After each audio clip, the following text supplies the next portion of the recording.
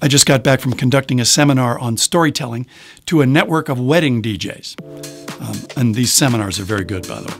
But when I was with the DJs, I walked away incredibly refreshed about being alive.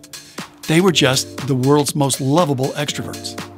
Practically every one of them came up and welcomed me to the event. Was I being taken care of? Did I have everything I needed? They were so happy to have me there.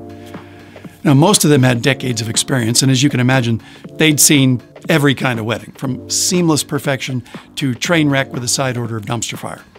And after years of serving as the MCs of wedding receptions, well, they knew how to handle pretty much everything. Like the drunk uncle whose toast has meandered into politics, or someone's ex showing up without an invitation and then asking for the microphone, or the 19 things that can go wrong during a cake cutting ceremony.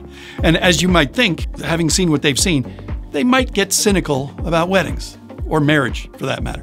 But no, they were all openly sentimental and hopeful about it. They were full of stories about families reconciling on wedding day and parents being pleasantly shocked by how great the younger generations are.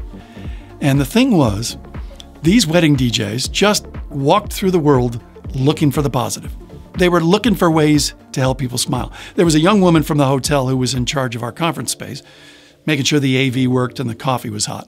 And she had a little bit of an accent, which prompted one of the guys to ask where she was from.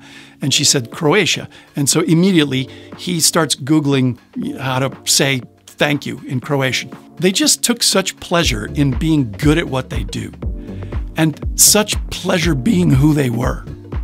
And later, after a couple of beers and at least one tequila, I asked one of the older DJs what was the best advice that he'd ever heard given at a wedding. And he said it was from my father of the bride to the bride's younger sister.